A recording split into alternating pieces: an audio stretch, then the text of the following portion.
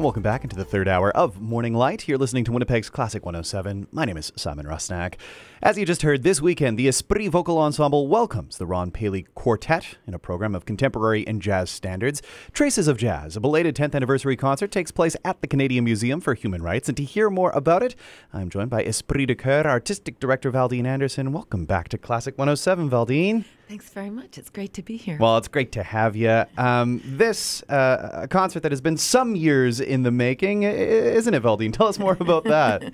Yeah, you know, we were planning to do something pre-pandemic, and of course, like so many things, it just got postponed. And we're really, really excited that we're finally collaborating with Ron and his quartet, and it's really happening this weekend. It's really happening this weekend. Now, the choir Esprit de Coeur, founded back in 2011, and it's an ensemble that's known for its vibrant sound, imaginative programming. We've, of course, had you on to talk before about some of the wonderful past concerts. Most recently, we heard about your exploration of medieval and mod back in December. Right. I'm wondering, have you ever explored the world of jazz with the choir?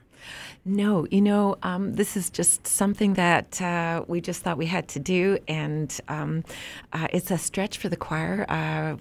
We just have to rethink our style and you know, the tone as well, and loosen up. Yeah, and loosen up, right? I mean, that's a big part of it, is just kind of giving way to the music. And I mean, if you're embarking on this exploration for the first time, who better to embark with than none other than Ron Paley? When one thinks jazz in Winnipeg, I'm sure it is Ron who comes to mind. What's it been like working with him? He has been fantastic. He has taken some choral arrangements of some real fabulous jazz standards, and he's transcribed them for his jazz quartet. And we're just putting it all together, and it's just been really, really fun. Not only that, he's also performing with one of our soloists in the choir, a piece that he wrote himself called Eternal Line. And so that's really lovely to hear one of his own pieces, and he's solo piano on that with Olivia Maxfield, who's one of our sopranos, and together they're doing a beautiful job on that, and we're excited about his quartet also performing on their own as well, a couple of instrumental numbers. Can we talk more about Eternal Line, because that's a work you know well, isn't it? I do indeed. Yeah, I think it was, gosh, it would be 2007. Sometime around then that I sang it with the Winnipeg Singers and Ron as well. So that was really fun, and it was really great to revisit it from a different standpoint and hear it being performed by Ron and another young singer. So great. Yeah, very wonderful indeed. Yeah. Setting of Shakespeare sonnets, I think. That's right, 3 Shakespeare sonnets. Yeah, and the words are beautiful. So it's lovely to hear that. Now, before we get talking more about the ensemble itself, I'm wondering if you can talk a little bit more to Ron's writing. Like, what can people expect from these arrangements that he's done, taking choral works of jazz standards and adapting them for his ensemble, for the choir? Can you talk more about what the audience can expect to hear on Sunday? Yeah, you know, we're doing a real eclectic group, but they're all standards. We've got I'm Old Fashioned from the old movie You Were Never Lovelier, and it's an adorable jazz standard. And we're taking it a little bit more upbeat, and Ron has certainly adapted that for his ensemble, and it's just got a nice feel to it. We're doing Mashkinada, the Sergio Mendes classic, and I mean, that's just so fun. And again, Ron has arranged to have a percussion solo in the middle, so suddenly we just have a fantastic beat and all this fantastic rhythm. It's just so upbeat and characteristic of the style. So we've got that. We've got Birdland. That's super cool, and we're starting that off actually with very Weather Report-ish synthesizer intro by Ron and his quartet, and then we're going to come back in with the choir, and we've got Heather Kozak. She's a fantastic singer, and she's doing the fabulous choral vocals and improv and wild scatting throughout Birdland, and it's just going to be a great way to end the concert. So yeah, some familiar tunes certainly, but heard in a new way. It certainly sounds like it's going to be one to check out. Now, I'm curious about this ensemble. So this the Esprit Vocal Ensemble, an offshoot of the Esprit de Coeur more formal choir, right? Right. Well,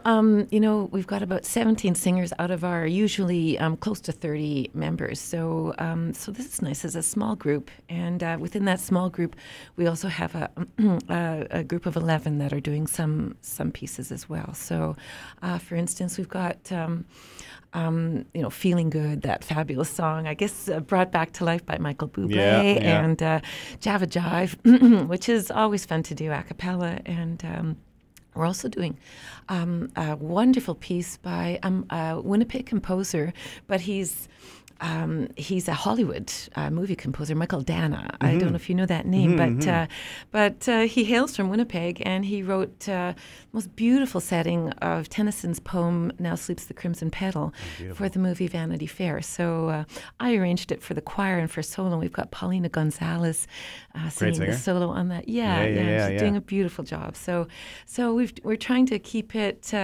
Do a little bit of our own stuff, and then let the jazz musicians take it away with 4 standards that were chosen by one of our great supporters and members of our special advisory committee for Esprit, Tanis Richardson, who had a special sort of playlist that she'd given to Ron Paley and said, please just choose 4 from my playlist. So anyway, he's chosen 4 real standards, and they'll do those on their own. So. Yeah, I mean, it's a wonderful opportunity to not only hear the choir in this new format, in the Esprit Vocal Ensemble, but also the Ron Paley Quartet on their own, and then coming together, which of course will make for some very memorable performance and a really unique sound. I mean, it's sort of like this jazz meets classical, and that's something that Ron has done throughout his career. And I've got a little number of Ron's queued up, but it really seems like just a match made in heaven. You know what I mean? To really explore this in this way by welcoming Ron to join the Esprit Vocal Ensemble.